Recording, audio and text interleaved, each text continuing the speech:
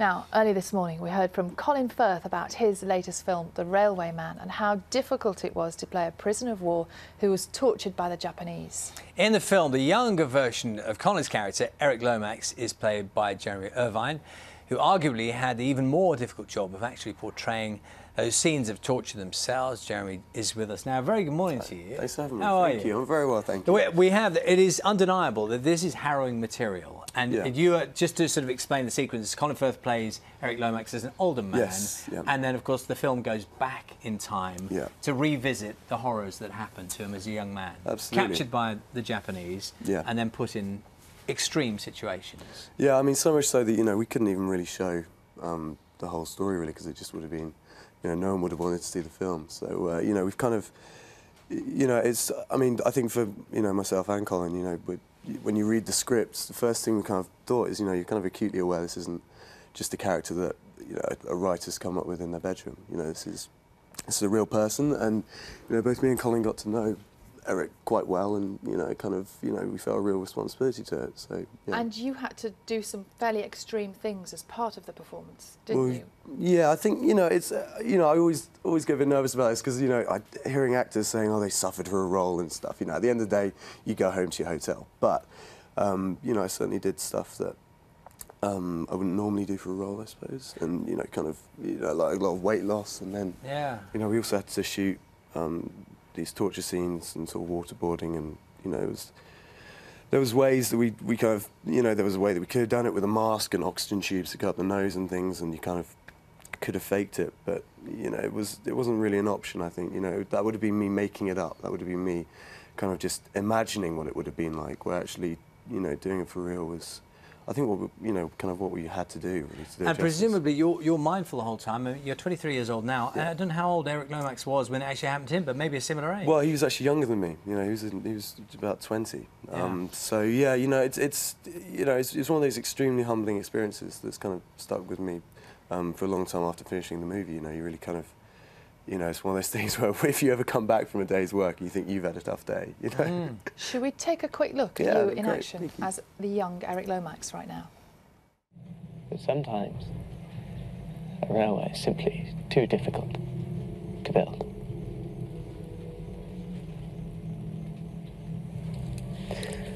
It's hundreds of miles to Burma through mountains and jungle.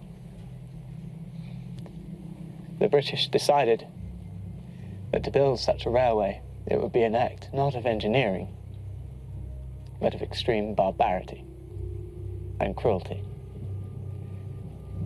Conditions would be such that those who did not die might well wish that they had.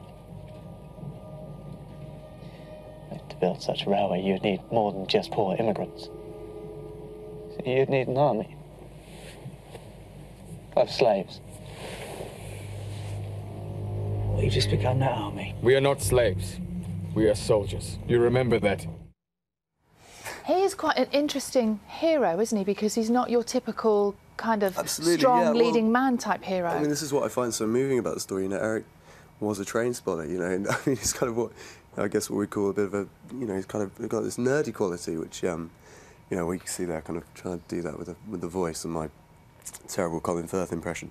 But, you know, it's, yeah, I think there's something very moving about someone who's, you know, it's what I find very fascinating about the period. You've got ordinary people. You know, Eric was working in the post office and then thrown into the worst circumstances imaginable. And it's, yeah, I think that's what makes his story so special. I mean, you know, I still can't get through the book without crying. It's really... And away from the storyline itself, and that's a curious thing you alluded to there, which is, on the one hand, you're playing someone who was alive at the beginning of the making of the film, Eric Lomax, and then the person who plays your older character, Colin Firth, is clearly there, and you're sort of caught in the middle.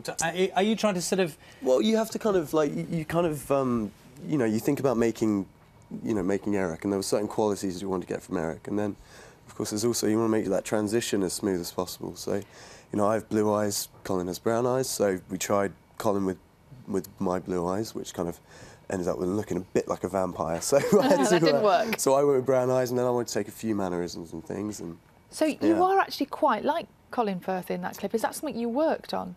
Yeah, absolutely, yes. Yeah, absolutely. But you know, well, it's great because, you know, what's funny with when you work in film is, you know, it's not like theatre where you get 3 months to rehearse and then you know, with all the actors.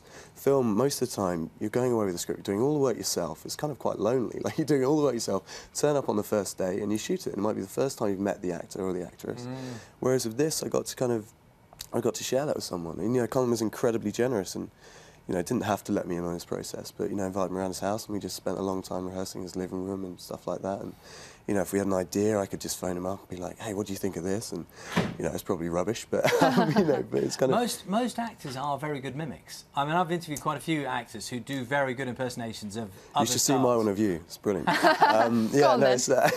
But Colin Firth, strangely, though, I would imagine he's quite a hard person because he's sort of quite flat in his delivery. And... Well, it's funny, my little brothers always say I have bum lips, whereas Colin has quite thin nice. lips. Yeah, it's nice, yeah. Well, you get Not much you can do about that. Two younger brothers. So, you know, so I spent a long time kind of working on He's this got a mouth, small mouth. you know. To narrow That's it. it. And, you know, and sort of doing stuff like that. So, you know, but it's funny, you know, when I was just getting into movies, you know, Colin was winning his Oscars, so it's kind of, it really was a case of getting to work with someone who you've kind of grown up admiring their work, so yeah. Jeremy Irvine, lovely to talk to you. Thanks so much. Good luck with the film. Thank you. Thank you. The Railway Man is in cinemas 10th of January.